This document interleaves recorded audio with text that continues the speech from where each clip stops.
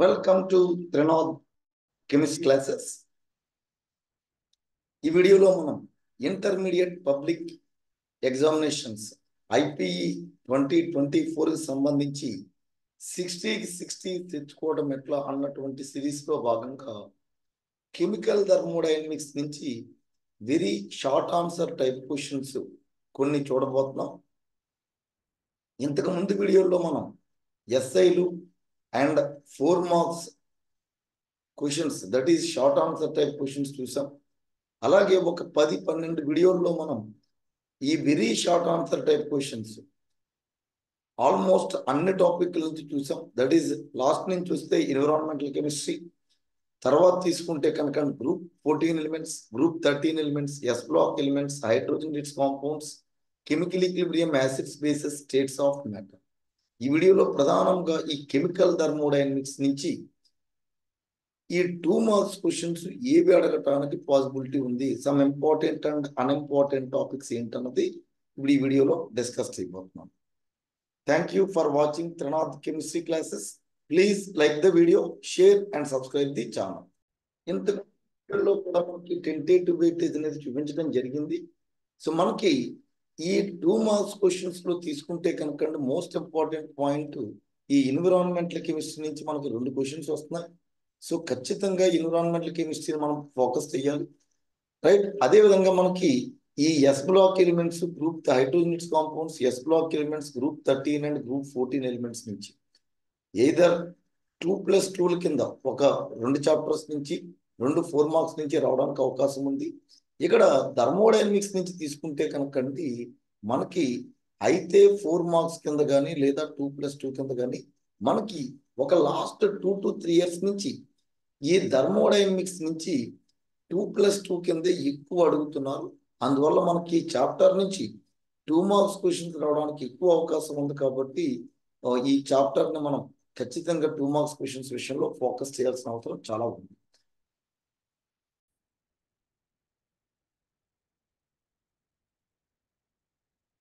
So ఈ chemical thermodynamics లో first question, what are extensive and intensive properties? Give examples.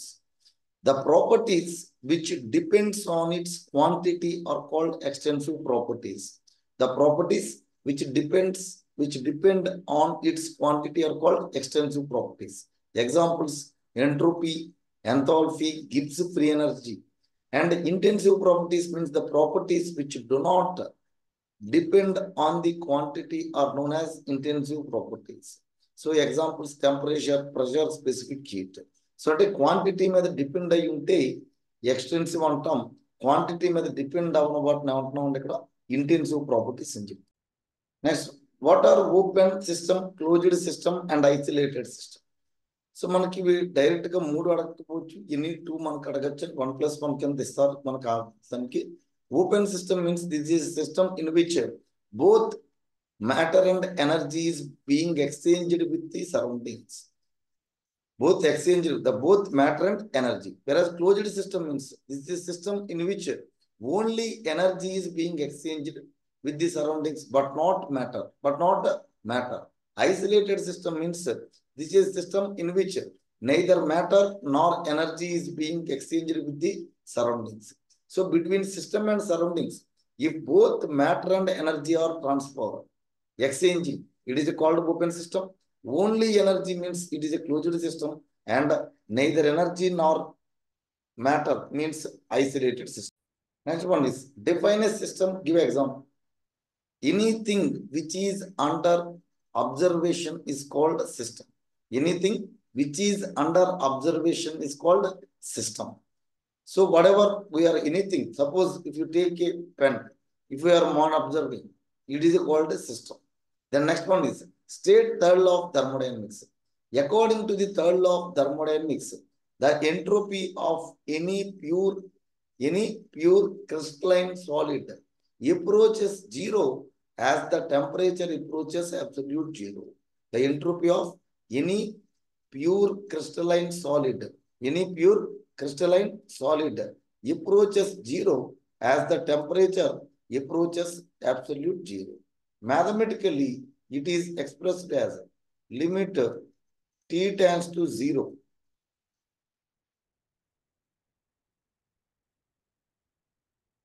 S is equal to C.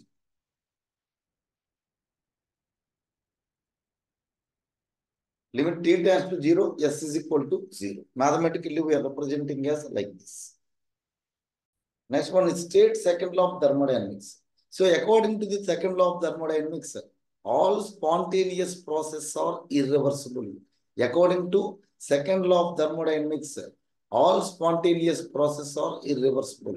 Or we can also state as heat cannot flow from a cooler body to a hotter body on its own. Heat cannot flow from a cooler body to a hotter body on its own.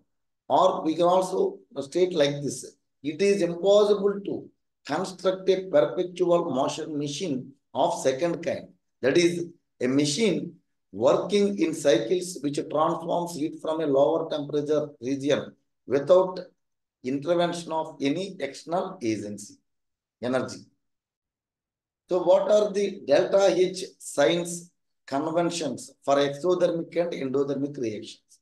So we know that exothermic reaction means in which heat is released, whereas in endothermic means heat is absorbed. So for exothermic reactions, delta H is less than 0, whereas for endothermic reactions, delta H is greater than 0. What is the relationship between Cp and Cp? So Cp minus Cv is equal to R. Cp minus Cv is equal to R. Cp is the heat capacity at constant pressure. Cv is the heat capacity at constant volume. Next, give the relationship between delta H and delta U. So delta H is nothing but change in enthalpy. Delta U is change in internal energy. These two are related as delta H is equal to delta U plus delta N Rg, where delta N Rg, delta N G is equal to number of moles of gaseous products minus number of moles of gaseous products minus number of moles of gaseous reactants. Number of moles of gaseous products minus number of moles of gaseous reactants. Next one is explain the relationship between Gibbs free energy and equilibrium constant. So delta Z naught is equal to minus RT ln K, where R is the gas constant, T is the temperature, and K is the equilibrium constant. K is the equilibrium constant. So we can also represent as like this. Delta Z naught is equal to, in place of ln, we can write minus 2.303 RT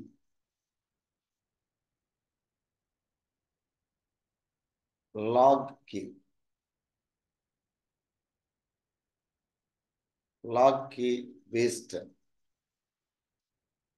Base 10. So this is the relation between Gibbs free energy and equilibrium constant. So state the first law of thermodynamics. The energy of an isolated system is constant. According to first law of thermodynamics, the energy of an isolated system is constant. Energy is neither be created nor be destroyed, but it can be transformed from one form to another form. So it is impossible to construct a perpetual motion machine of first kind. So in isothermal free expansion of an ideal gas, find the values of Q and delta. From first law of thermodynamics, we know that delta U is equal to Q plus W. So, మనకి isothermal process అంటే కనుక ఏమని చెప్తాం? The process which is carried out at a constant temperature is called isothermal.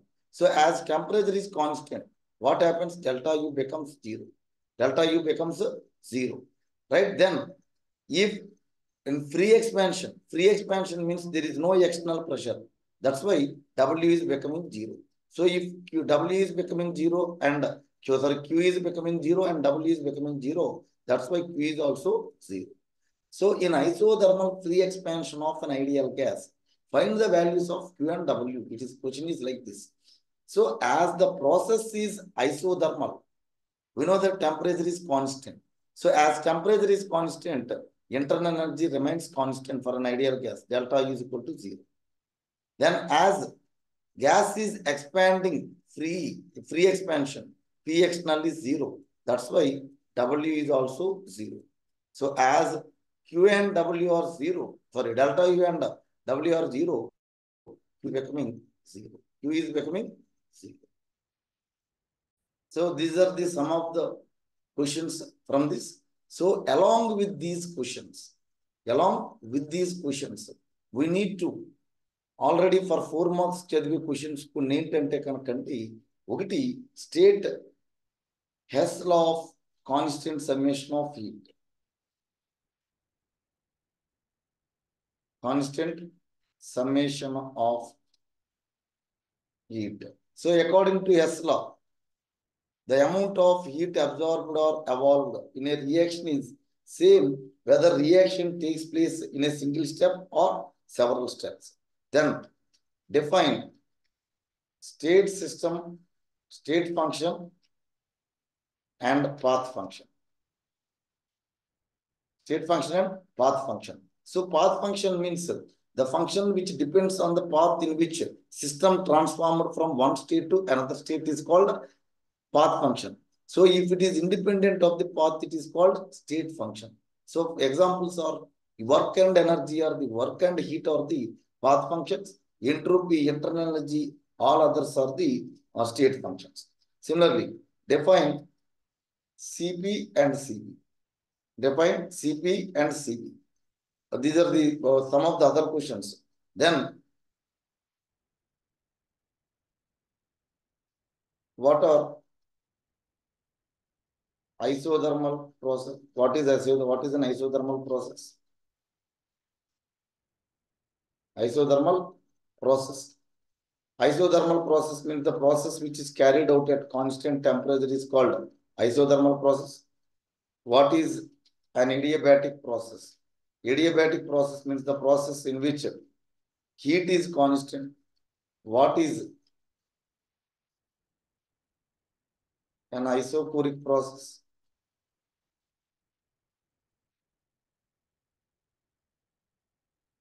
What is an isobaric process? So we know that if temperature is constant, it is called isothermal. If volume is constant, isochoric. If pressure is constant, isobaric. If heat content of the system is constant, it is called adiabatic process. Adiabatic process. So these are the some of the questions from this concept of chemical thermodynamics. Some more are there. Those will be discussed in the next video. Thank you for watching Trinodh chemistry classes. Don't forget to like the video, share and subscribe the channel.